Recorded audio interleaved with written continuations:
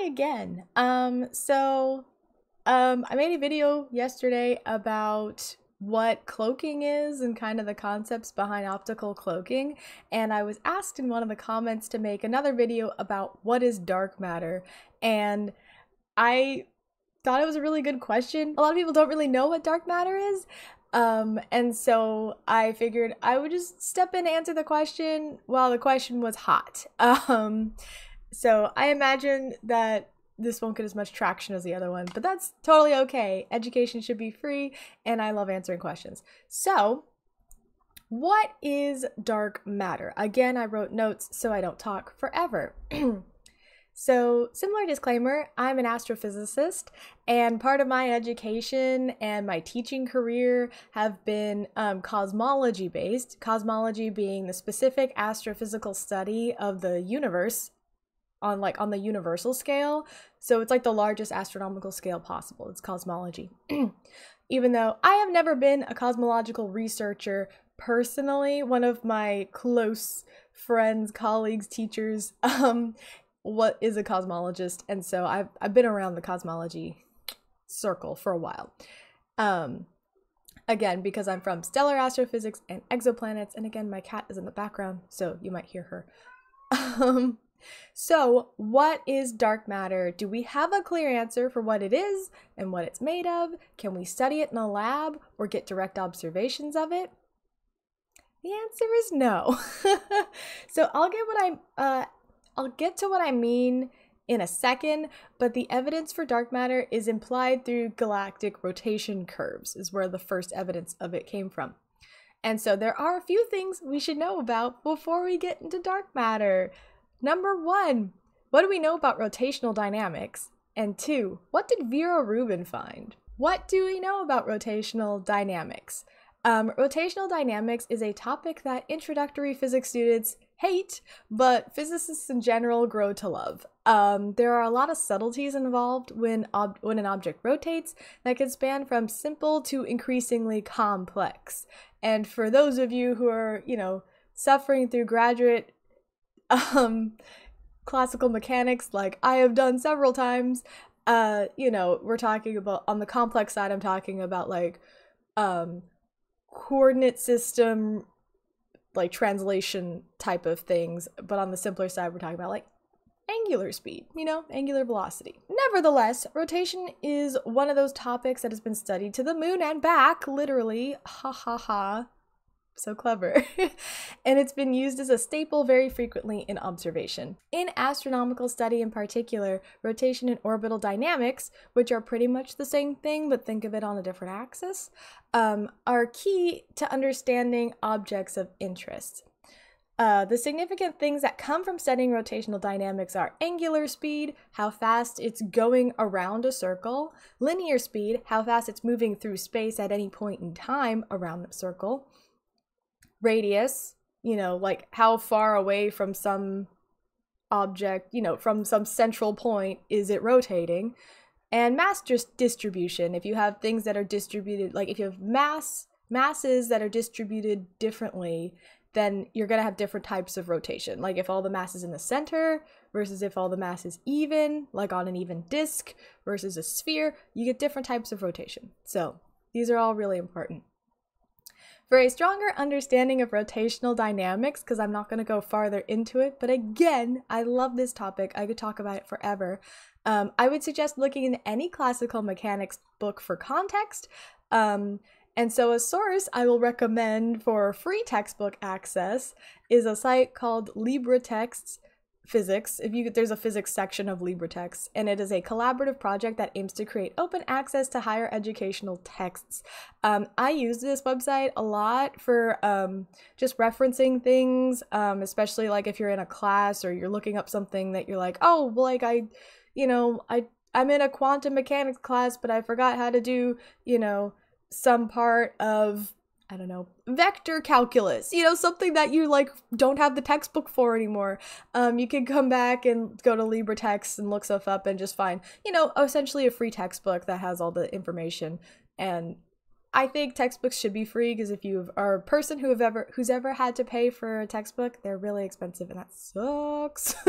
On to part 2. What did Vera Rubin find? This part is a little bit of a history lesson. It's more history than it is like pure facts, but it's very interesting. So, a paper came out in 1979 by Vera C. Rubin entitled The Rotational Properties of 21 SC Galaxies with a Large Range of Luminosities and Radii from NGC 4605, radius 4 kiloparsecs, to UGC 2885, radius 122 kiloparsecs, was the title.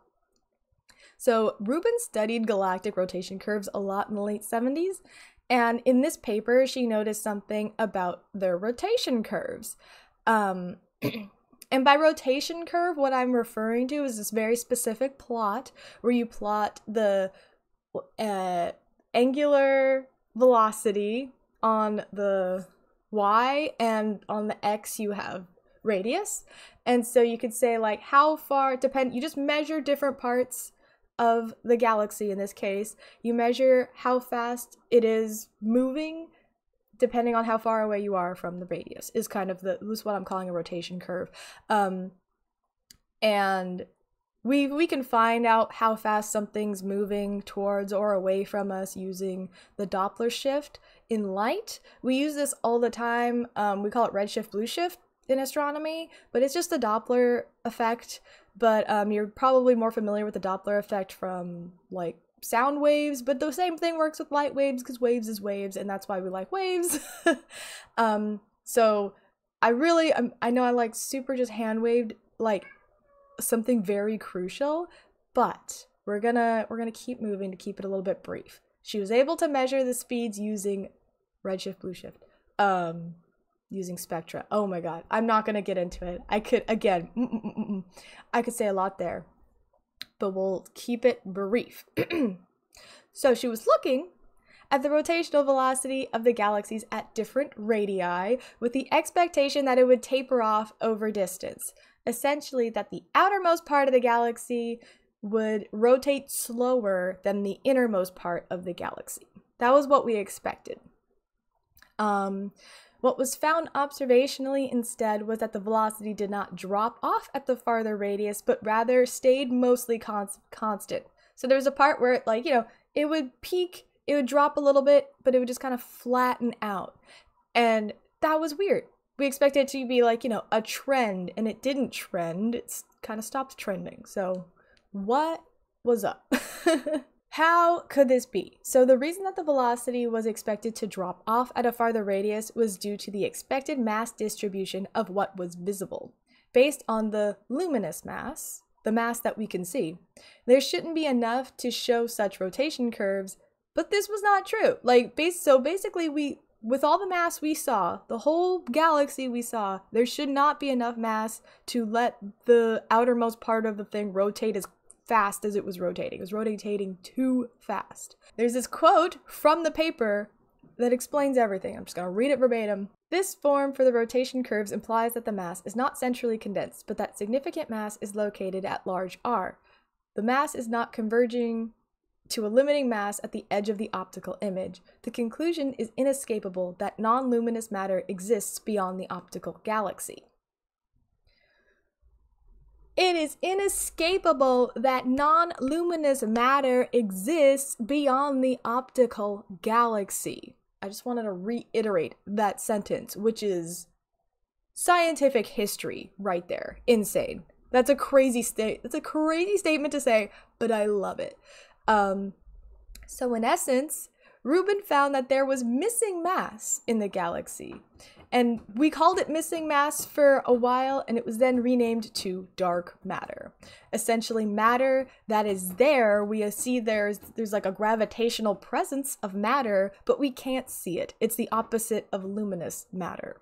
So that's where the term dark matter comes from. That's kind of where we started thinking about it. But what is it? What is dark matter, actually? So dark matter is something we have not made a direct measurement of. And again, so the paper that I was just referencing came out in 1979. So we've essentially known about this since the 70s, since the 80s. Let's just be honest, the 70s was mostly done. And we still have not made a direct measurement of dark matter.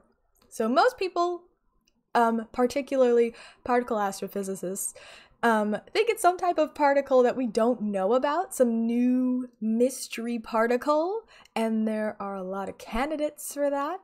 And so they think it's a particle we don't know about, one that's more massive than a standard baryonic matter particle. Baryonic matter just refers to matter that we understand. The matter that we're made of, that we can see, that we have measured, we call it baryonic matter, as opposed to dark matter. So it's more massive than standard baryonic matter, yet it doesn't interact with anything else. It only has gravitational effects, but it doesn't affect other things. Like, it doesn't have a charge. We're not seeing like, oh, there's more dark matter because there's a huge, bigger electric field. Like, we're not seeing that. Just gravitational. It's a mystery. It's a very big mystery, and I'm, very curious to see what goes on in the next 40 years about what's going on with dark matter. So there's a lot of candidate particles, from WIMPs to machos, where WIMPs are weakly interacting massive particles, and a macho is a massive compact halo object. And there are many ongoing searches for these particles. We don't have a lot of direct observation of dark matter, but there is theoretical evidence for the existence beyond just rotation curves. So the Friedmann equation is a cosmological equation that is used to determine the shape and distribution of the universe and how it evolves over time. If you have ever been a cosmology student, I bet you've studied the Friedmann equation, and there's like a simpler version of it. It can get very complicated. It's got a lot of integrals in it. It's kind of a beast. But honestly, if you've studied it though, you can learn so much from this equation. It's kind of insane. So from the Friedmann equation, the universe's energy density is roughly, I'm sorry, I'm playing with my hair, is roughly 70% dark energy, 25% dark matter, and 5% baryonic matter. So it's important to keep in mind that I just used the term, right now I'm talking about dark matter, and not dark energy in this current session of talking. They sound similar, but are not the same. But keep that in mind, that what we understand and can see is roughly about 5% of the energy density of the universe. I was gonna say galaxy, but no, the universe, which is kind of wild. 70% is dark energy, 25% is dark matter, and then we've got 5% that we can see. So, it just gives you a weird perspective on what we understand, right? What we can perceive as little tiny human glebe globs on a little rock flying through space. I love it. I love it. So that's my brief introduction to dark matter and what it is. I know there's so much I could say. There's a lot to say here. I wanted to keep it brief in terms of I don't understand where everyone's math level is at, so I don't want to go heavy into math or go heavy into certain topics that will just go over your head. So yeah, this was a hand wavy section. My cat's here. But for more information, I would suggest chapter 8 of my friend Dr. Kim Kobel's textbook, Big Ideas in Cosmology. That's the book that I used when I was learning cosmology at an introductory level, and you can get free access to it on LibreTexts. So it's free. But chapter 8 is all about dark energy, it's not about dark energy, it's about dark matter. There's another chapter about dark energy. Also, the whole book is very good. It's really it's a introductory level cosmology textbook. But there's little interactive things. It's kind of fun to look at. It does a lot of helps you go through the derivation and the historical context for a lot of stuff. So if you're interested in that, check it out. I will put a link like I did last time.